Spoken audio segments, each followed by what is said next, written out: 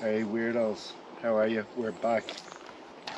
So this week we're at a different place. We're in not far, about 2 miles out of Newtown, Mount Kennedy. So that way is going to bring us towards Roundwood, and behind us here is Newtown, Mount Kennedy. So I'm going to tell you a little bit about this place. This it's now known as River Lodge. I think River Lodge is now, it's Trudder House, okay? And Trudder House has a history, a horrible history. In actual fact, my mother, she's from this area originally. She's from a farming family in this area, but she went to school in this place. I'm going to call it anything other than that, a place, a horrible place. And it was even a horrible place, can you imagine, when the nuns were running it. And what I'm going to do now, and you know we've tested your imagination before, what I'm going to do is I want you to look into my eyes, and when I click my fingers I want you to imagine an old woman sitting in a jeep, smoking a cigarette, drinking a Costa cappuccino, telling this story. Okay, so you went to school in Trudder, didn't you, before? That's before obviously it was turned into a home for delinquents. It's only lately turned into. Yeah, so tell us about your experience there when you were 7 years of age. And what was this sister's name? Sister Borgie, was it? Sister Borgie was the Reverend Mother. Yeah, and what did she do to you? Bet me around the place with a belt at lunchtime. Right, for no reason? For no reason. And of course other kids were beaten as well. Yeah, every child was beaten. And she locked you into the classroom one day after school as well, didn't she? Yeah, when the little ones went home. And what time of the year was that? In the winter, in the middle of the winter. And no lights, nothing, in a pitch dark classroom? Pitch dark. And what time did you get out at then? About 6:30 or 7. And you should have been gone home at 1:30, is that right? Yeah, usually got home about 3:30 or 4 o'clock. 3:30 or 4, okay. And was there anyone out looking for you? My father, the nuns didn't care. The nuns come down to lock up and found me in the classroom crying. And did you find your father on the way home on horseback? My father came on horseback, he was a farmer. Yeah. And looking for me. Were you telling me before that the nuns, they used to wear a very loose leather belt? That's right. It was hanging down nearly to their knees. And they'd take that off. What would they do when they took it off? They wouldn't, they just rise it and they cut the flesh off you with it. Just hit you with it? Across the legs and the arms. You couldn't wear bare arms in the summer. Because your arms were bruised from the stab. Well, it's no wonder that place, Trudder, became such a place of horrors really afterwards. We're not surprised. Horror for me anyway. Yeah, and that was before the really bad things started happening. That was when I was a child. Okay, well listen, thanks for that. Well done, guys, and I hope you enjoyed that story, and I'm still amazed at your ability to imagine stuff. So, as you know, I suppose you've imagined that this probably would have been when she was going to school in the 30s, pre-World War II kind of time, and I suppose kindness wasn't a thing that would have been pushed forward in schools anyhow. But what I have to do with this, and maybe this could be the biggest shock of the night for you, okay? Shortly after I left college, yes, I actually went to college, I have been educated. What a shock. I left college anyhow, and I started working as a press photographer for a newspaper, and shortly after that, and you know, whatever you learn in college doesn't really prepare you for door knocking and stuff like that. So I was put on a story where I had to go and take photographs at Wicklow Court, and it was for a guy called Brendan Kelly. Now I think he was the first guy that was convicted of any kind of paedophilia here or whatever, you know. This would have been, look, I don't know the years, you can look it up yourself. I'm going to say something like 94, 95, something like that, okay? I wasn't long in the game of press photography anyhow, because it was very poignant for me at the time. Anyhow, we went to take the photographs and whatever, and it was just considered that it was far too serious a course to even case to be heard in Wicklow, so it went on, and the case was then pursued in the Central Criminal Court in Dublin. And that guy, if I remember correctly, Brendan Kelly, he was from Galway, I think. Now I'm doing this all off my head here tonight. I haven't really re-researched it as such, but I think he was from Galway. Definitely. Mike Cullen. Okay, that is in Galway. Yeah. So, and yet again, if memory serves me correctly, we'll take a walk up anyhow and have a look. And Natalie can give you a tan. Natalie's actually here tonight. I don't have a mega long arm that's videotaping this myself. Say hello, Natalie. Hello, Natalie. Hello, Natalie. Hi, guys. So, this is it. Yeah, River Lodge. Okay, so, you know, if there's an absolutely horrible place and you change it to something like River Lodge or, you know, Riverbank, all of a sudden, once you have water involved in the name, all the badness flows down and away with it. I think it's owned by the Wicklow County Council now, and I think we're trespassing, but that's neither here nor there. So anyhow, this Brendan Kelly guy, at the time, this was turned into a home for delinquent and the travelling community in the mid-70s, around 1975 that was, and there was a vast amount of paedophilia went on in here. This Brendan Kelly guy being the first one, and then it went on to be Duncan McKines, is it? Duncan McKines, yeah. He was even worse. He was a beast, absolute beast entirely. But this Brendan Kelly, they had a caravan in Glenmalure, and a lot of the kids were brought by Brendan from here to Glenmalure, and he had his horrible ways with them there. We'll have a walk around the side and the back here anyhow.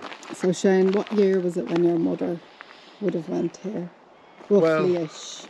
Well, I'd say, you know, 30s, that kind of time, I'd imagine. And that sister superior, what was her name? Well, she named it in the interview, Sister Borges. Yeah, she did name that when she was talking about it.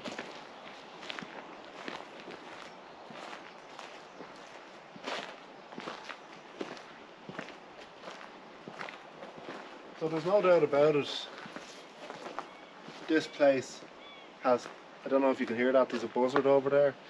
Anyhow, there's no doubt about it, this place has some horrible stories to tell, I would imagine, you know. Kids that never got to enjoy their childhood.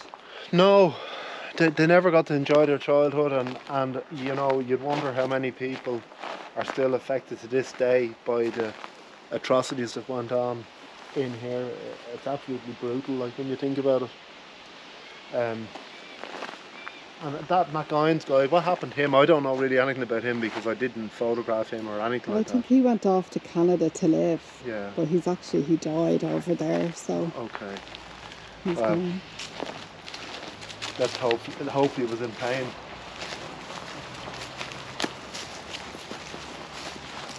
So, big old place. And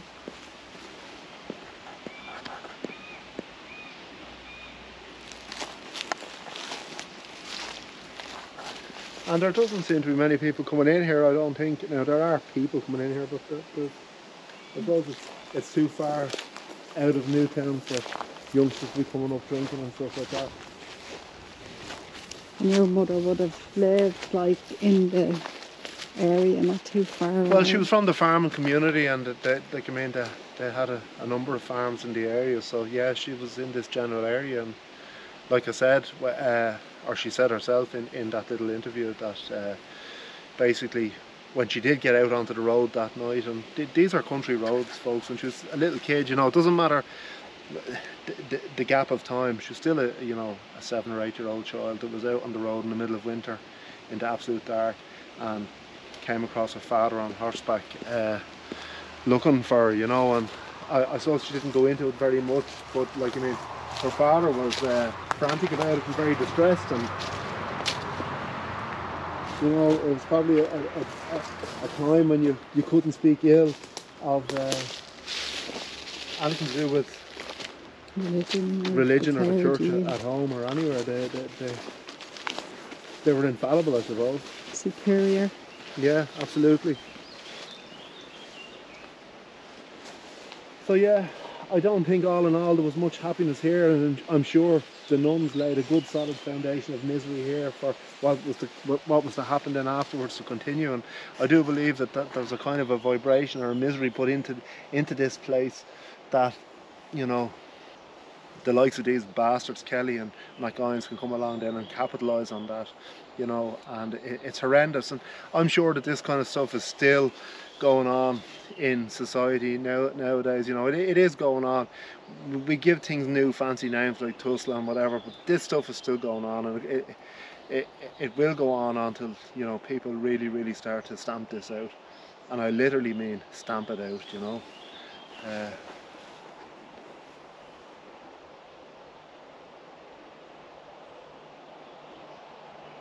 It's a shame it's so peaceful as well.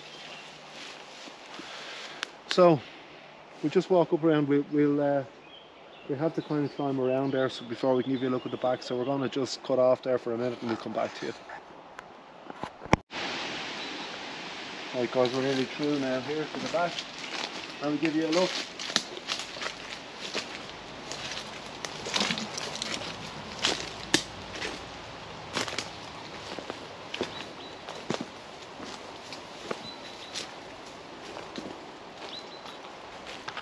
So this is it anyhow from the back end here. You can see there's a few people been throwing stones up at it, and you can hear the buzzard.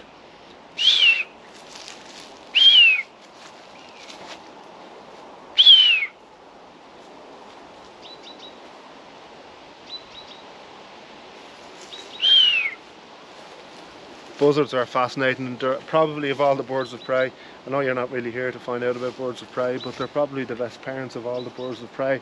And you'll often see them late summer, heading into autumn, flying in a cast of 3 members of the family, because they look after their young for so long until they can really hunt very efficiently on their own. But anyhow, back to this.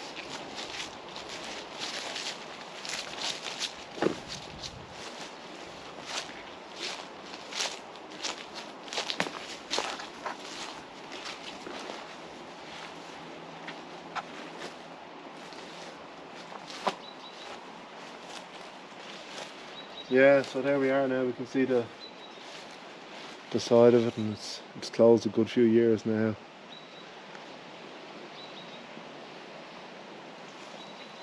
We have to get in and have a look. Yeah.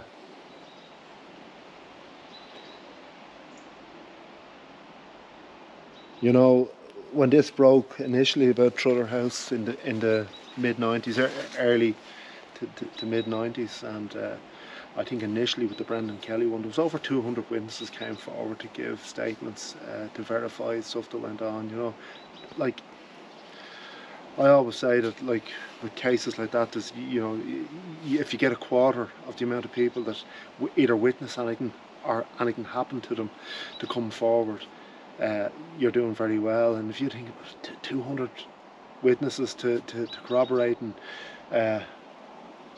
reinforce statements, it's a shocking number of people. And you know, you can only imagine what this place must have been like. It must have been really like for kids, you know, kids that have already had a bad go at life to this stage, and then for this to happen, it's even worse again. And it must have been really like hell on earth for them. It has to have been, you know.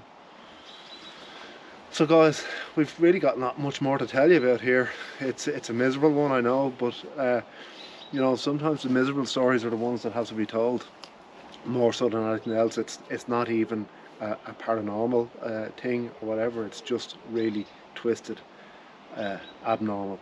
But we are Haunted Éire Collective. We look into all these kind of things, and we will always have a certain bias from the stuff that I've done as a photojournalist, and in particular kind of an investigative photojournalist. We're always going to fall back to stuff like this because I find it very interesting, and I do believe that these are stories that need to be told.